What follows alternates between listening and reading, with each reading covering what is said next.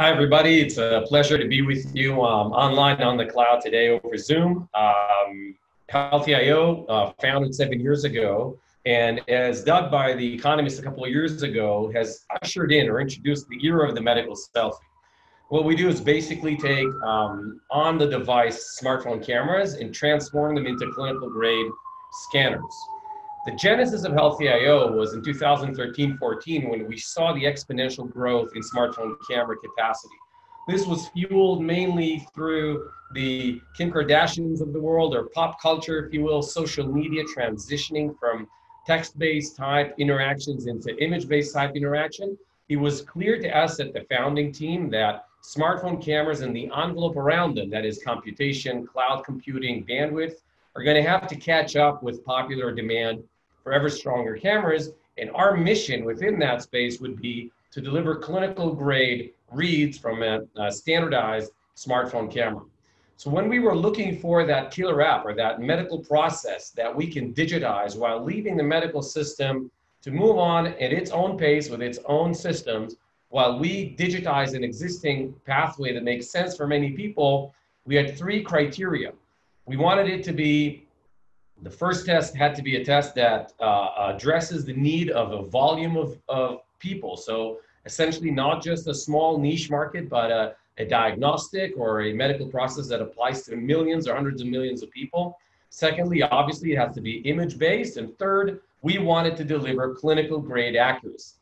And in going through that journey, we had that image of having everybody in this mall being served by our products. So not just the people who are going to some luxury stores, not just the high-end out-of-pocket communities, but population health. And so for the first product that made a lot of sense, we chose urinalysis. There are more than 1 billion urine tests conducted every year in the Western Hemisphere. Those are conducted across multiple pathways.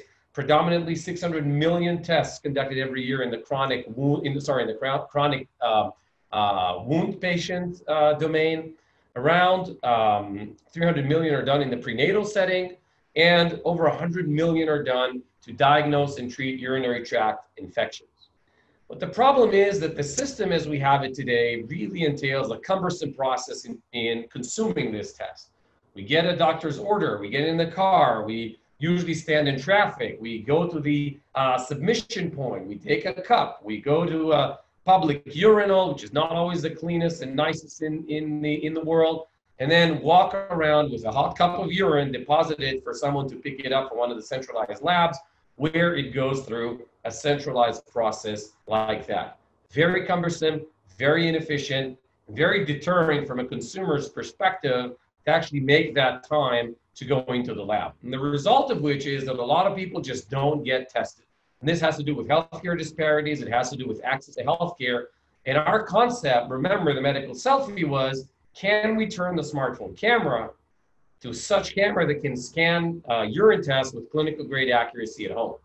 I'm happy to report that as of a couple of years ago, we've introduced a new clinical reality. What you're seeing on the screen is our app scanning a dipstick in a home environment, delivering FDA cleared results to a patient's home. From a patient's home to a patient's doctor. It's consumer-centric. That is 99% usability from the ages 18 to 80. Last week, we had a person, the age of 93 years old, conducting the test in the UK. And it is more convenient for the patient, obviously. Net promoter scores around the globe are above 80. And that is a phenomenal achievement that keeps everybody happy at the company. We're very religious about measuring the net promoter score as it is a vehicle for getting people to do the test and improving healthcare outcomes. So this is what it looks like. Say hello to Healthy.io. With Healthy.io's FDA-approved smartphone urinalysis, patients can now do the same urine test at home. You get the stick, you scan, the results go to the existing EMR. So we don't believe in second screens. Better outcomes, less effort. Let's talk. And we do not, and I'll say it again, we do not believe in healthcare disruption from the healthcare provider and payer perspective. We want to deliver those lab results from the patient's homes in the exact same manner in which systems and providers are used to doing that today. We don't believe in changing that pathway.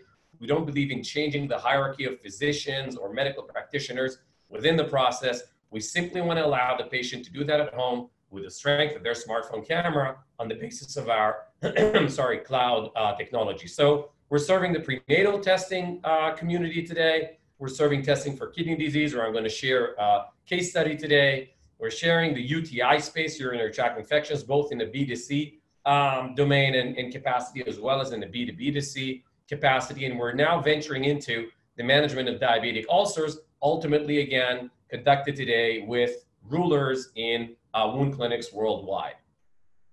So how does it work? This is a picture from our back end. This is actually a single phone delivering two radically distinct pictures. You can see this is a Samsung device delivering a gray image on the left and a yellow colored image on the right. What our algorithm knows how to do is to normalize those in the back end across multiple cameras, multiple lighting conditions in people's homes.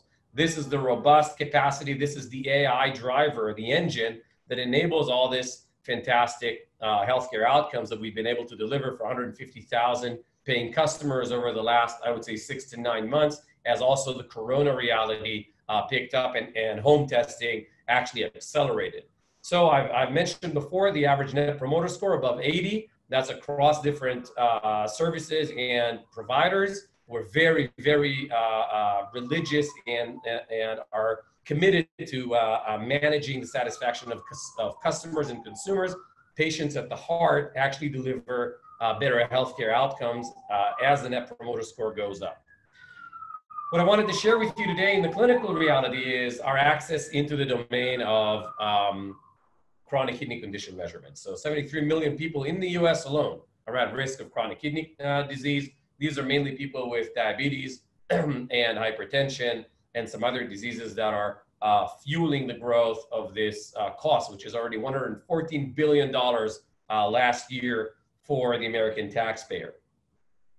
The problem is that while there is a urine test that can actually predict very well the degradation of kidneys at an onset stage, which is cheap to treat, or I wouldn't say cheap, I would say cost effective, only 20%, that is 2 out of every 10 people that need to get tested actually do that. And the reason for that is, again, that cumbersome process. We're taking a person who's at risk, who is usually middle class, running, making ends meet, 2 kids on average, trying to, go through life, and asking them to do yet another lab test. And people find that very hard to make that lab visit. And as you can see, we're only at 2 out of 10. And the ramifications of that 2 out of 10 from a healthcare outcome perspective is that we know only about 18% of the people who have stage 3 chronic kidney condition. That is horrible. That is a very, very difficult situation for our healthcare system, because stage 4 and stage 5 are already people with an inevitable, already practicing dialysis. So we have stage 1, 2, and 3 to treat people, but on average, we know about 10% of them if you stack up stage 1, 2, and 3.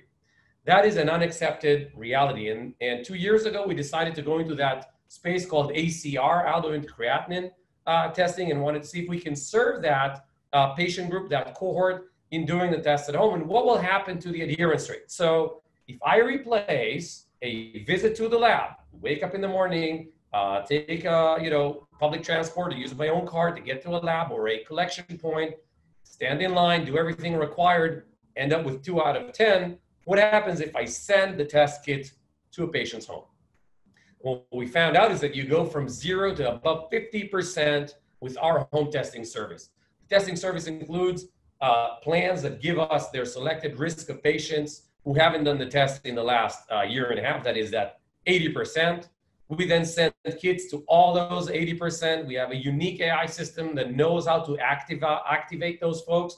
So patient activations that are personalized depending on language, type of phone, and some other parts of that secret sauce that deliver us into getting more than 50% of those who haven't done the test in the last 2 or 3 years to do the test at home with a simple smartphone scan. Results go into the EMR. So again, no disruption in the process. We take patients at risk, we manage them automatically, send the kits to their homes, and allow for them to do the test at home, and then finalize with sending the results for proper follow-up to their physician. Results have been published in, obviously, peer-reviewed magazines, our activity with Johns Hopkins and our activity with Geisinger Health that has delivered 30 to 40% adherence and above has also been published. And we're very, very proud of this service. In the UK, we have delivered this service in a commercial setting, across the NHS, and results are phenomenal. We're growing at scale with this service and are stepping into the service also in the US. Our best partners in the US who've been with us all along the way are the National Kidney Foundation, that actually see this process on record, this new service, as the test that can help millions of people. And I'm very proud to share with you today that we're partnering with the National Kidney Foundation on their national campaign that's now starting to be run as of September, asking people, are you one of the 33%? Bringing to people's consciousness the notion that they might have a kidney degradation, they might not know it, and the best way to find out is to test for protein, test that ACR test at home. The feature of this campaign is going to be a kidney quiz where you'd be measuring for risk. At the end of that process, you'll be able to click a button, get our kit, and know if you have a positive result for albumin and urine, so that you can then go and get further checked and seek your physician's consultation and advice. That's one of the beautiful assets that the National Kidney Foundation put out. Are you one of the 33%? Basically, in every traffic jam, in every parking lot, in every group of people, in every stadium that you will be, 33% of the people there at risk will have potentially an onset of chronic kidney disease. We're very proud to partner with the National Kidney Foundation, the NHS, the ASN, the HHS, and our partners from the clinical and delivery perspective. This is really, really where we'll be coming into the US market in the next quarter. To serve that purpose, those of you who might have followed our growth in the last quarter, we've also acquired an American company, a Silicon Valley company that had similar hopes to deliver a service like ours. We're very happy to have acquired Inuit Technologies and now have a robust base for American expansion. And as I said before, the last few months, I'd say 6 to 9 months rather, as the corona reality, the COVID reality took shape, we've been able to serve a growing number of patients across Europe, now coming into the US, and get the vision of that medical selfie to be recognized both by hundreds of thousands of patients, but also the recognition of the media in the US and the amplification of that message. You don't need to disrupt, you just need to deliver and digitize services that make sense. We're seeing GoodRx now going for an IPO. We're seeing Livongo, we're seeing other companies. This is the main, I would say the mainframe or the golden path of generating a difference in, creating a difference in the healthcare system, is actually letting the system keep to its own habits, but digitizing the areas that make most sense without, and I'll say it again, without disrupting the medical processes. So very happy and encouraged by recognition of Fast Company, by the Financial Times,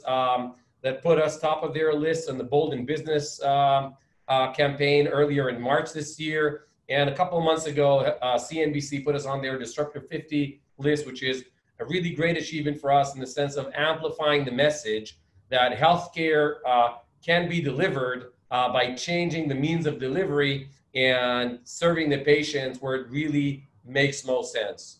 So I'll leave that message with you, and I thank you for the time. I invite you to email us. I'm Yonatan at healthy.io.